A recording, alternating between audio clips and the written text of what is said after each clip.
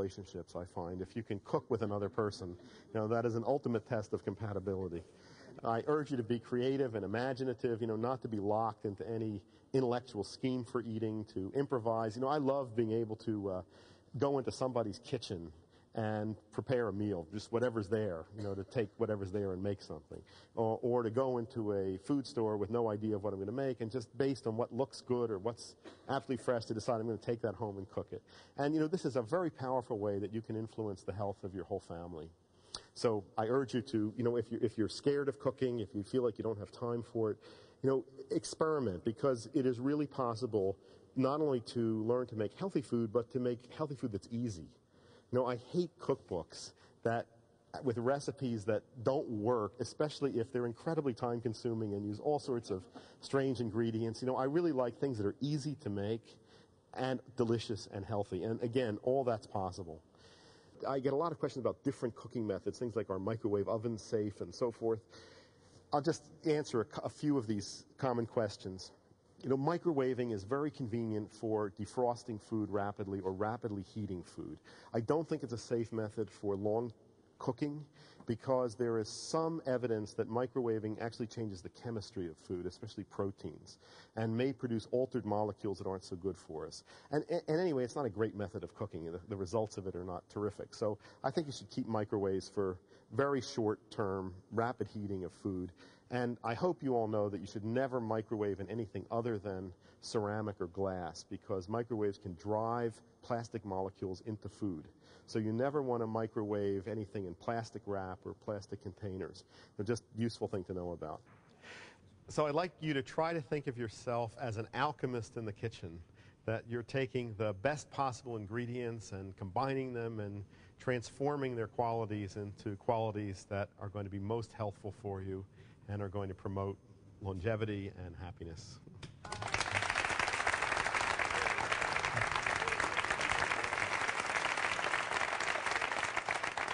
You've heard that fat is bad for you. Or is it carbohydrates, not fat, that are the root of all evil? If you're a vegetarian, everyone wants to know, where are you getting your protein? Let me help you figure this out. I'm going to talk to you about the macronutrients. That word means the big foods. They are carbohydrates, fats, and proteins. These are primarily sources of caloric energy. In addition, protein has specialized function for providing other molecules that the body needs. I'll start with carbohydrates, because these are the simplest foods. When plants capture sunlight, they use it to bind molecules of water and molecules of carbon dioxide together, and they use that solar energy to forge the chemical bonds to put those into a molecule of glucose. The most specialized cells in the body are brain cells. The brain, its preferred food is glucose. Under certain conditions, it can be forced to burn other things. But for practical purposes, the brain needs a constant, steady supply of blood sugar. If that stops within a very short time, unconsciousness will result.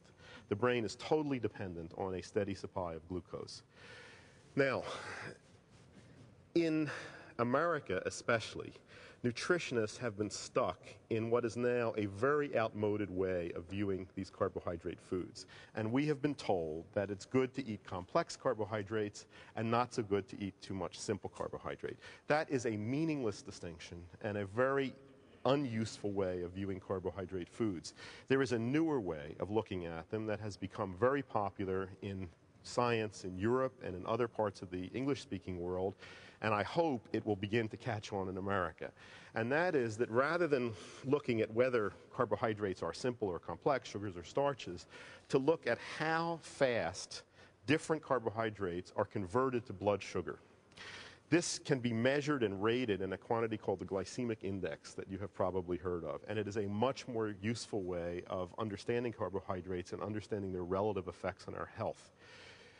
When a carbohydrate food is digested, it is turned by the body into glucose, but the rate of doing that is influenced by many different factors. One is the chemical nature of the carbohydrate. Another one is the mechanical nature of the food. For example, when you take a starch, such as the starch in grains of wheat, and mill it to an extremely fine powder, flour, you create an enormous surface area for enzymes to work on. So there is a huge difference between putting a grain of wheat in your stomach or a cracked grain of wheat in your stomach and putting a product made from white flour. There is a much, much faster conversion of a flour product to blood sugar. When blood sugar rises, this creates problems for the body. High levels of sugar in the blood are extremely toxic, and the body has to get rid of them very quickly. The higher the glycemic index of a food, and there's an arbitrary scale in which glucose is given a arbitrary number of 100, and anything lower than that is converted to blood sugar more slowly. Generally, if something has a glycemic index under about 55 or so, we say it has a low glycemic index. A lot of the carbohydrate foods that we eat in our culture are very high glycemic index carbohydrates. But there are some surprises here. Sugar, common table sugar, sucrose, consists of a molecule of glucose linked to a molecule of fructose, fruit sugar. The body has a very limited ability to metabolize fructose, so it has a very low glycemic index. And the combination of those two molecules put table sugar kind of in the intermediate range. So this is the food, we've heard that this is a simple carbohydrate, it's supposed to be not good. But actually, the glycemic index of table sugar is not that great. On the other hand, the glycemic index of a rice cake, which many people think of as an austere diet food, is very, very high because of the chemical nature of the starch and the fact that these grains are puffed and exploded. So again, there's a huge surface area for enzymatic digestion. Eating a lot of high glycemic index foods seems to correlate in many people, not all, but in many people, with obesity, with hypertension, with an increased tendency to develop adult onset diabetes, and a condition called insulin resistance, in which the body becomes less sensitive to the effects of insulin. This syndrome is common, but not universal. There are estimates that 25 to 30% of our population may be sensitive to carbohydrates in this way, and more of us might be intermediately sensitive. But the bottom line here is that the glycemic index of carbohydrates is something to pay attention to and learn about. Now, if you've read the anti-carbohydrate literature that's out there, of which there's plenty today, there's a lot of voices telling us that we shouldn't eat carbohydrate foods, that these are dangerous. And they use this information about glycemic index. But it's distorted in a lot of these books. For one thing, many of these writers fail to point out that there are differences in these categories of even relatively high glycemic index carbohydrate foods. For example, many of these writers put bread and pasta into the same breath. But in fact, pasta has a significantly lower glycemic index than bread because it's not puffed and exploded like that by the action of yeast. And you can reduce the glycemic index of pasta even further by cooking it al dente in the Italian manner. If Americans go to Italy, often the pasta we're served there seems undercooked. But it's good to learn to like pasta that way because the denser core of the pasta is less susceptible to the action of digestive enzymes, so there is a slower conversion to blood sugar. So I think the fact that carbohydrates are such simple foods that the body can so easily get energy from, the fact that the brain really depends on a steady supply of glucose for its life and function, to me suggests that these are very valuable elements of the diet. And I think to cut out carbohydrates or to reduce them down to very low levels is not healthy long term.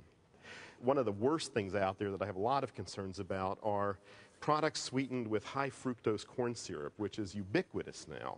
This is early in the century, food manufacturers learned to make a sweet syrup from corn. Originally, they did it through a purely chemical method, and now it's done through an enzymatic process that produces a syrup that's very high in fructose. Manufacturers love this. This is in everything. If you start reading labels, it's in all fruit juices, syrups, jellies, jams, and so forth. It's cheaper than sucrose, and it's sweeter. But, as I said to you, the body has a very limited ability to handle fructose.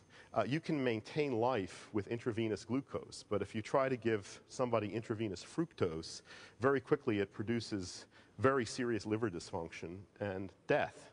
In terms of how much carbohydrate people should eat, my recommendation is that it should be about 50 to 60% of total calories. I think that is a healthy range of carbohydrate to eat. Let me go on to talk about fat. There has been, I think, tremendous misinformation